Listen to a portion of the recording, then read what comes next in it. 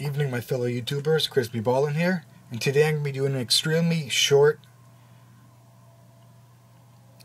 Evening, my fellow YouTubers. Crispy Ballin here, and today I'll be demonstrating to you a very short yet very simple way to drastically reduce controller lag and/or latency for either the Xbox One or the PlayStation 4.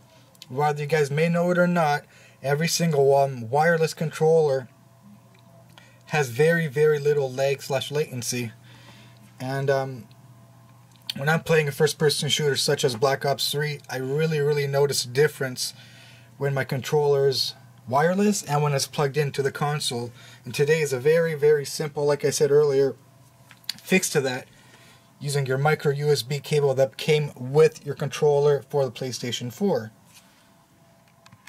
Alright, first things first, we're going to take one end of the USB cable and plug it directly in to an available USB port on the PS4.